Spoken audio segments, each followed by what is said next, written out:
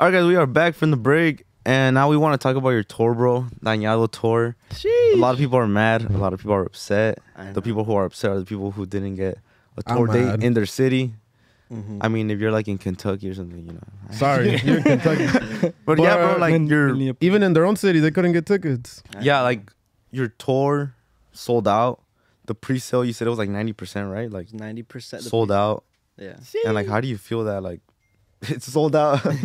Well, it for sure wasn't how quick I thought it was gonna sell out, and I know everybody's asking why we chose small venues. Well, it was because our agency, you know, they recommended that for us for my first tour, and you know, we took the recommendation. They told us that it was a good idea, a great idea for my first tour, and yeah, that's why it was super small venues. I think since it's small, it's definitely building a lot of hype because there is a part 2, right? For sure. Oh yeah, for sure. There's gonna be a part 2 with more cities, you know. Bigger venues. Bigger venues for sure, and yeah. So, in a way, it worked out because you know now there's hype for the second tour. Oh yeah. And this first tour is already sold out. So we didn't get tickets, bro.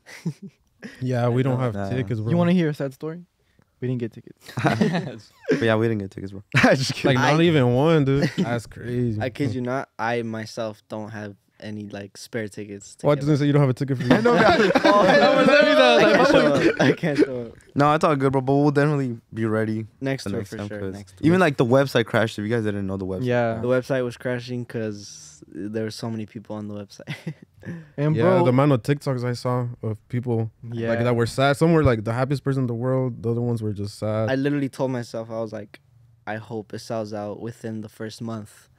And it sold out the first 3 days. Yeah. That's right. And how do you prepare yourself for a tour, you know? You know, this being your first tour. Yes.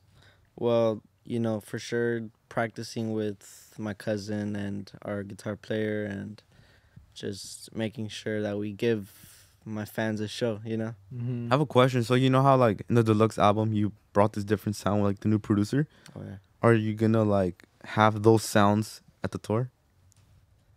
That's a good question. Right there. That's a good question. I feel like we're still deciding right now because obviously if we do the new sound, it's gonna be performance-wise, it's gonna be a lot different. Everything's gonna be a lot different, more people, and I think for this first tour, we're gonna do a very acoustic and raw, like natural sounding, Like traditional serreño. yeah, traditional for sure. So sticking to the sound of the songs, because Yeah. we've noticed that sometimes when they go to places, they add instruments.